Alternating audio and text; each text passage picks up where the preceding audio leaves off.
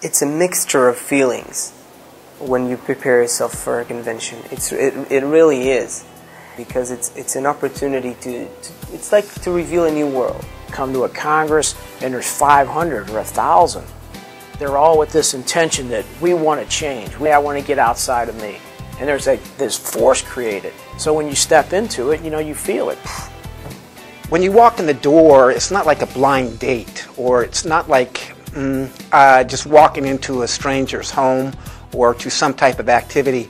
Everybody has one thing in common, and it's so easy to relate to these people because they all have all this one thing in common, and that is connection. When you have so many people all in one place, all at the same time, all trying to achieve the identical thing, this sensation of desire, of actually wanting to be able to connect with your friend. When you come to a convention, you take everything that you studied into practice.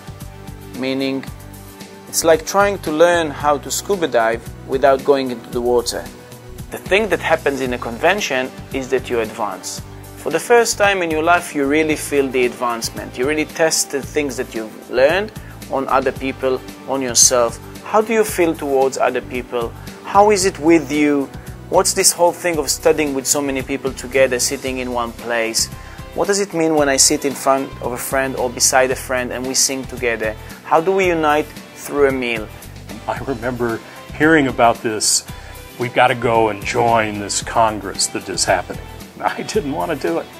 I truly did not want to go. There's going to be a lot of people, I don't know. They're all going to know all the terms. They're going to know all these concepts. I don't know anything. How am I going to relate to them? How am I going to feel comfortable with her? I have to put myself into it, and then something changes.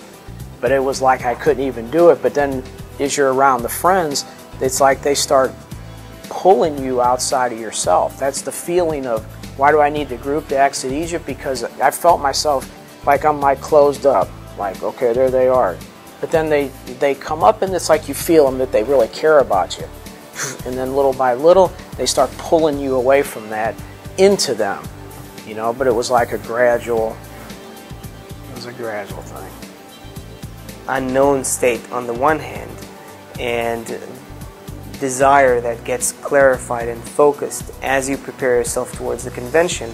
These two kind of opposites are creating that feeling that I would call a preparation for the convention. So it's a mixture of both, great expectation, like a little child, like, yay, it's gonna be this or that, and it's also some sort of very self-scrutiny of whether I'm prepared, whether I am directed well, whether I am aimed at the right goal. And there is no material in the world ever, that's ever been written, that has the ability to affect like the Zohar. So when you combine material like this, the study of material like this, with a bona fide Kabbalist, like them, with this massive power that has come together physically, all in the same place, all at one time, what it allows for is a massive, huge jump. And what's a jump? A change in us, all at the same time. But the work doesn't stop before the convention or after the convention. The convention is just it's like a junction, that in this junction we jumped, we made a leap. If I understand that this is the wisdom that will progress me to my goal in my life, a convention is a must. And without it, really I can't go forward. So please, come join us. We're looking forward to seeing you all there May 7th through the 9th at New York.